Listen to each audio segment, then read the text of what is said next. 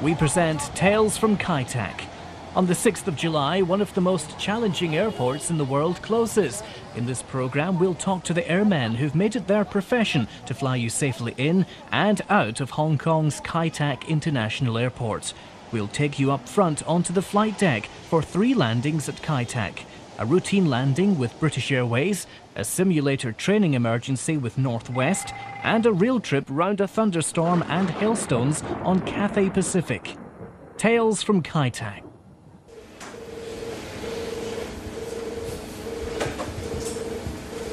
So you made 435, wind 1503 knots, clear to land.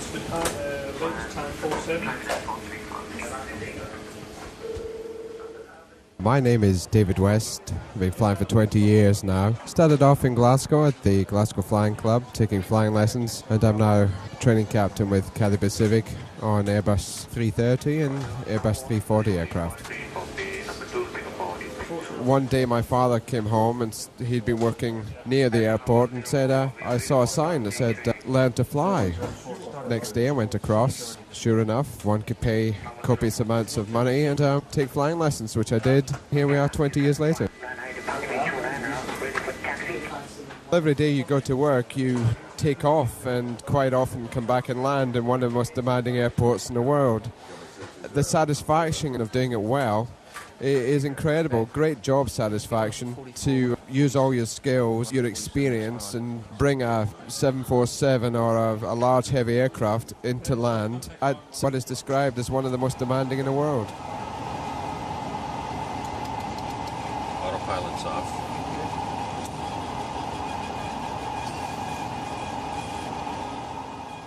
My name is Tom Erikson. I've been with Northwest Airlines for 32 years. I'm presently a captain on the 747-400. Hong Kong, we kind of weave our way through the mountains there. Rather than going straight at the runway, we come at it at an angle. And then the last half, 3/4 of a mile, we make a right-hand turn, turning to the right and landing on the runway. So it's flying almost a little bit reminiscent of back in my Air Force days and flying fighters or that type of airplane where you had a more of an aggressive approach landing to the runway. My name is Chip Crosby. I'm a captain for UPS. I started flying into Hong Kong in the DC-8s originally, and I'm currently flying captain on the 747. The approach starts out in a fairly conventional manner as you join onto the instrument guidance system, which is really very much like an instrument landing system in that it has a left-right course guidance and it has a vertical up-down glide slope guidance. You really stick with that until you're in fairly close. From that point on, that's the difference between a regular approach and Hong Kong, because at that point, down at about a little less than 600 feet above ground, you're required to perform a 47-degree right turn to line up on final. That turn actually doesn't really commence until maybe 500 to 400 feet above ground. And ground, in this case, is an extremely heavily built-up, populated area underneath you with all kinds of lights and everything. And during the course of this turn, you're down to just 300 feet, depending on where you get the airplane rolled out wings level. Sometimes you're not wings level until you're almost inside the airport property. That gets interesting. An IGS stands for Instrument Guidance System, and an ILS is an Instrument Landing System. In other words, with an ILS, you can follow that beam right down to the runway, whereas with an IGS, it's displaced from the runway, and if you followed it all the way down to the ground, you would be in a lot of trouble.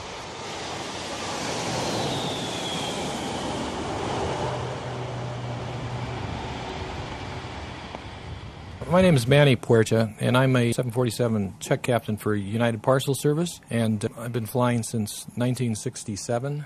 The IGS, the Instrument Guidance System, is the fun part about it. I think probably fun is the most descriptive word, because in aviation today, with the controls that we have and the automation, one can be a passenger in his own airplane, but Hong Kong allows you to actually fly the airplane yourself and provides that self-satisfaction that you don't get at other airports.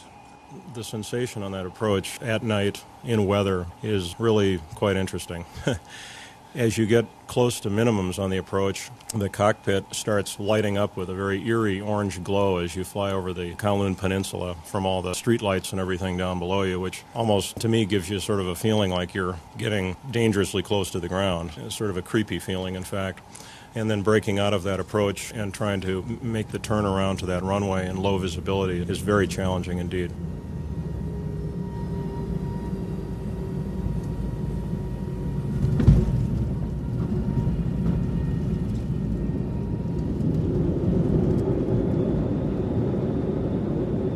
Schiff. I've been with TWA for 34 years. I've actually been flying since I was 14 years old, or approximately 45 years. I used to fly once around the world once a month, and it was duty that I thoroughly enjoyed. Everybody wants to do a beautiful job going into Kai-Tak. It was such a challenge to do it, and the adrenaline was flowing, so it made you more alert to the problems there than perhaps at other airports that were less challenging. You'd fly over the Cheongchao Beacon, low over the South China Sea and over the windswept waters and sometimes monsoon or typhoon rain, I should say, heading for a radio beacon, at which point you'd then head toward a shallow hill at very low altitude. And the idea was to fly as close to that hill as possible without turning away. And when your co-pilot began to wince and get nervous, that was the time to turn. And you turned sharply toward the runway and you'd land. And the checkerboards were very effective, perhaps even better than radio aids or sophisticated electronics, because you couldn't miss them. You saw 100, 80 knots, 60 knots. I'm Nick Bristow. I'm a captain with British Airways on this 747-400 BA27 London to Hong Kong. We're currently at 33,000 feet and just crossing over Latvia, heading eastward towards Moscow. We'll be passing south of Moscow on our route down to Hong Kong. You really only get one stab at Hong Kong, and when you go round that corner, if you don't line it up correctly, you can get yourself into trouble. It's one of the few airfields that we operate into with this aeroplane where you don't have an opportunity to do an autoland. It's very much a hands-on landing, and the conditions can vary so much. The trip that we're on right now, we'll probably do a limits letdown prior to seeing the runway. It just puts your skill to the limit. It's quite unique in terms of the requirements that you need to get into Hong Kong. It's not somewhere where you could really go in without very much experience. You fly low over these concrete canyons and these high-rise buildings, or you feel as though they're probing for your belly. And when the winds are squirrely and turbulent and blowing through these concrete canyons, the turbulence could be very difficult. So it kept you on your toes. We have a decision height that we come down to, at which point, if we are still in cloud or unable to see the runway, we do a go-round. That's to say that we do a missed approach and follow a laid-down procedure and fly clear of the airfield climbing away. My name is Tony Norman. I'm the Airport General Manager here at Kai-Tak International Airport. We do have an excellent safety record. I think it's for a number of reasons. First of all, I wouldn't say dangerous, I'd say more spectacular. Certainly from the passenger point of view, as they whistle across the top of Kowloon City. If you look down the right-hand side of the aeroplane, it is very spectacular indeed. And I think a lot of passengers will probably miss this once Kai-Tak closes. I think it has a good safety record because pilots who go there are prepared. They're very well prepared. They're on their toes. The adrenaline is flowing, and you want to do a really sharp, crisp job. You don't relax. You don't have a chance to screw up the way you might on an approach where you're more complacent. In flying, we're always training, whether it's a normal flight or whether you're with a training captain or a check captain. You're always learning. You never stop. In fact, the pilot who says he knows it all is the one to stay away from.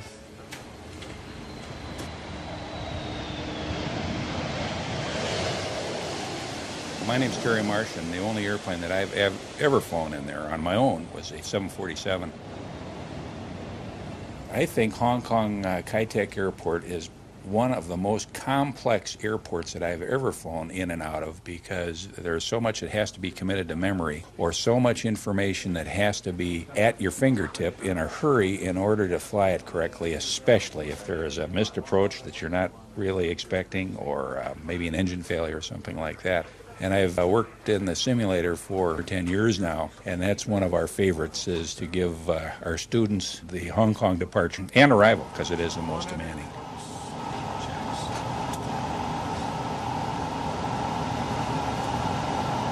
Minimums, runways in sight. Landing. Simulator is capable of having every emergency up into including actually crash. It makes all the proper noises. It's on a hydraulic system which moves the simulator around, which gives the pilot the seat of the pants feel. My name is Jim Hancock. I'm a pilot for Northwest Airlines. I work in the Northwest Airlines training department. I've worked here for 30 years. My name is Tim Olson. I'm the Fleet Captain Director for the 747-400 and 200 aircraft. Arms up. Center autopilot. Center autopilot. You've got ATC. I've got ATC. Engine fire separation severe damage checklist.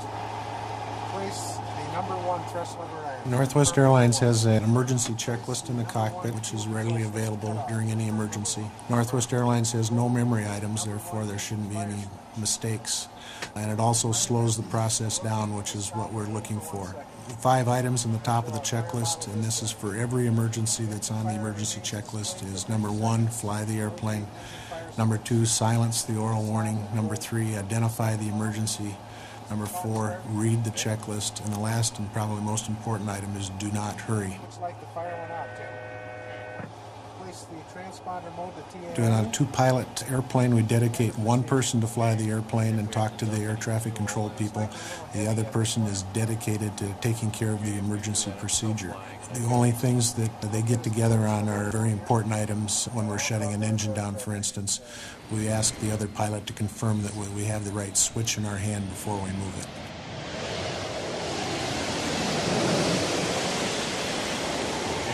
The IGS to 1-3.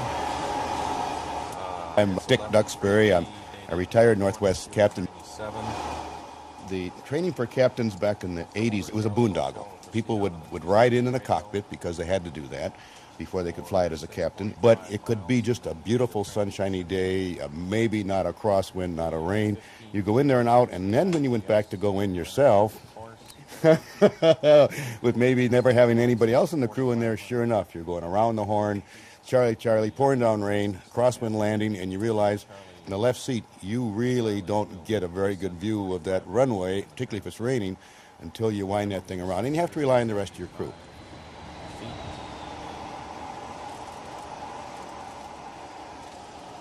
I think it's very realistic. People that train in the simulator that I've observed on their first time into Hong Kong using that runway have absolutely no problem. It's practically identical. Our Federal Aviation Administration has designated certain airports as special airports, and Hong Kong, of course, is one of them. When an airport is designated as a special airport, the pilots have to have individualized training for that particular airport, and our simulator has the fidelity that we can do that at Hong Kong. Nothing can substitute for making an actual approach into Kai Tak. It prepares you for what you're going to see and what you have to do. It's a very good procedural trainer, but nothing prepares you for the real thing.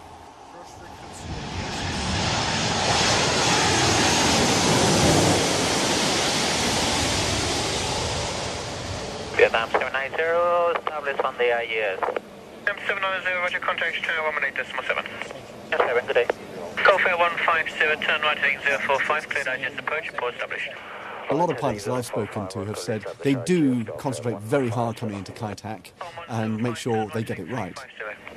Controllers in Hong Kong are probably among the best in the world. Their English is very good. They're easy to understand, and they understand the characteristics of the airplane, so they can anticipate maybe problems that you might have in slowing down or speeding up or whatever, or having to descend at a higher rate than normal or whatever, because they do understand the characteristics, and they're very familiar with the Hong Kong area. It's almost a pleasure flying in there compared to other parts of the world. There's a tremendously cosmopolitan atmosphere up there in the control tower. People from all over the world. The training that we do is of a very, very high standard indeed. China Southern 3033, report your speed. 178, the outbound Cathay will be turning away. The ATC people, for the most part, are in Europe and certainly in the United States are terrific. In Japan, I think they're great, but Hong Kong kind of takes maybe a combination of all of them, and I just have never had any problems at all, any criticism of the way we've been handled, certainly, and they are very professional, very pleasant. They're a real joy to work with. 5601 taxi on appointment. The coordination of the airspace in this area, it's a very complex airspace management problem here, with aircraft overflying Hong Kong to various other parts of the region, with aircraft coming in from China, going into China, and so on. So the airspace management requires a very, very high degree of skill. And as a result, I think we have a team here which is probably second to none in the whole world. If we ask and they say no, then what do we do? It's an extremely safe airport, statistically. But some of the times there have been problems there in Hong Kong. It's been during the typhoons with a lot of wind across the runway and a lot of rain. When you're doing the IGS approach and making that turnaround there, you will often see some wild airspeed fluctuations, tremendous amount of work with the controls to keep the airplane coming around. And sometimes you just have to make a missed approach and leave. Cathay 74 needs a further right turn. Cathay 784 descend 4,500 feet. 4,500 and we have to turn right, Cathay 74, due weather. Roger, right, heading 050 to establish local lines are clear for the approach report established. The problems we had this evening was that the weather to the west of the airfield was extremely bad, extremely big thunderstorms, which meant that we had to shorten the approach. It's always the captain's decision as to whether he makes an approach and a landing. He works on the basis of his minima, the company minima, the aircraft minima, of course. But as far as we are concerned as an airport operator, the airport is maintained open and operational throughout. When we're asking for certain headings to avoid the weather, it gives the controller a lot of problems. He still has to separate the aircraft. In any case, we've still got to avoid the extreme weather. It's like a partnership.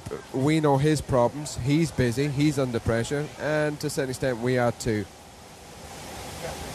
Part of the planning for this evening is the preparation for the physical guiding of the aircraft to the runway. But there are wider aspects, such as if the weather is so bad at Kai Tak, where are we going to go? Where are we going to land? We must always have an alternate. Weather frequently is an issue, particularly in the summertime. It's a semi-tropical area. There's these puffy buildups here and there, and you can have good weather 1 minute, and 5 minutes later you can have a downpour, and then 10 minutes after that it's all gone. When we got below the cloud, around 1,500 feet, the panorama opens up where you've got Hong Kong Island to the right, Kowloon Peninsula in front of you. But obviously it was raining rather hard this evening, so visibility is still limited. And when we make the visual turn from the decision altitude, where we've got to make the decision, are we visual or not, can we land on the runway or not, we need all the visual clues we can get. It's a purely visual, manual, seat of the pants, right turn, some 48 degrees at very low level, 500-600 feet. And that requires good visibility, and rain is one of our biggest problems here. Wind coming from the north through to the east, and then as we completed the turn, lined up at the runway, it went to southeasterly direction, and once again, just in the last couple hundred feet, gave him a crosswind of some 15 knots. All those changes require thrust changes, bank angle changes, pitch attitude changes. It's all happening. It's basically done without thought. It's not conscious thought. It's a bit like driving the car. You don't say, I'm going to turn this corner. It just seems to happen. And it's the same with pilots, but it does take a lot of experience, a lot of skill, and really, this is a place to get back to basics. But this time, or in Hong Kong, you're doing it with a wide-body jet.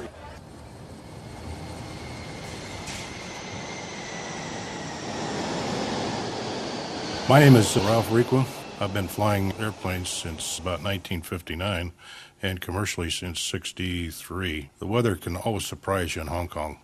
We had been cleared for the IGS, or the Stonecutter approach, to land on 1-3, and the weather had been reported as quite decent, nothing spectacular. About halfway down the IGS, we're given a report of deteriorating weather and heavy rain, and about that time we ran into one tremendous rainstorm. I liken it to trying to look down a fire hose. It was just one tremendous amount of water. The DC-8 doesn't have windshield wipers. It has a system of compressed air off the engines blown onto the windshield to remove the rain and snow. This system works fairly well, and in this case it was working, but we had an area of about 8 inches by 4 inches on the windshield to see out on each side. I can remember getting down towards the point where we had to make the turn to line up with the runway, and I was getting a little bit nervous, so I told the captain, I think you better turn now, and he started his turn. Now, I like to believe that he was going to turn there anyway.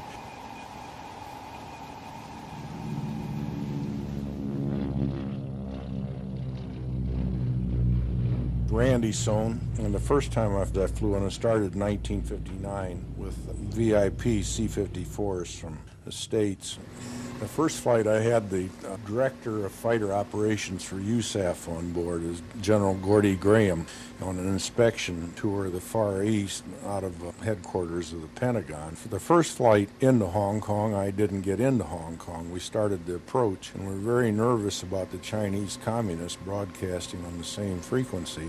We ran the approach into the harbor and never did break out at the bottom of the overcast. I could see straight down in the water, and we started getting increasingly nervous because neither one of us had ever been in our lives, and with all the wheels in the back, we didn't like this too good. And I finally told the general, I said, I think we're going to be in Manila tonight, which we did. We pulled up, missed approach, and went back to Clark Air Force Base in the Philippines. Inertia with a 250-ton aeroplane, it's a bit like trying to turn an ocean-going liner a few degrees. It takes a while to turn and so forth, and all that lag and lead has got to be catered for, as well as a change in the ambient conditions. It's, to say, very demanding, and that gives us great job satisfaction when it goes well. For me, it's one of the last of the really sort of neat airports to fly into with a big airplane.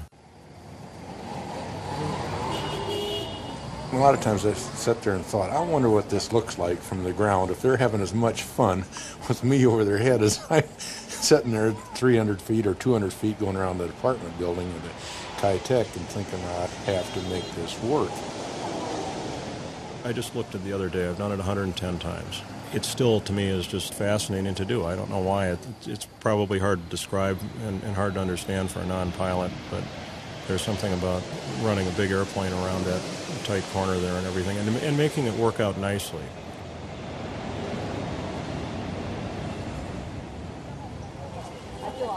Nowhere in the world is there an airport like this, particularly an airport of this size. So it is a very unique place, and I think the business people just across the road in Kowloon City will miss the airport as much as the airport people will miss Kowloon City.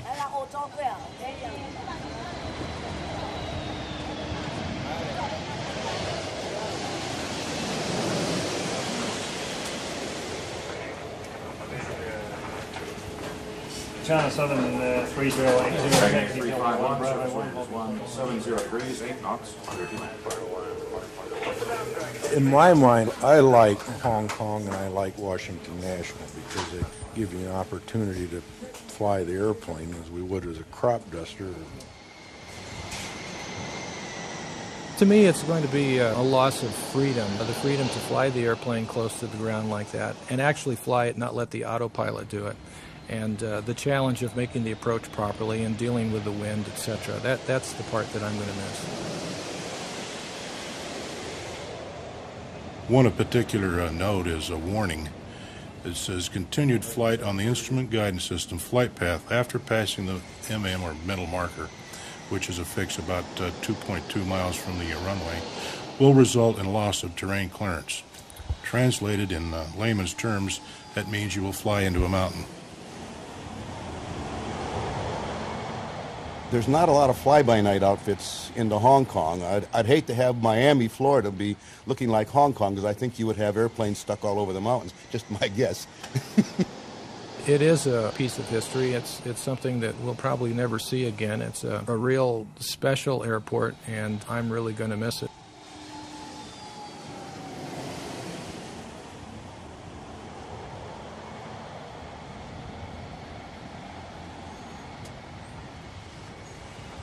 reasonably, doesn't it? Quite very nice. Very lucky with the wind, I think. Yes, I think you've done that before, somehow. Well, that was very smooth, Nick. Only what I'd expect.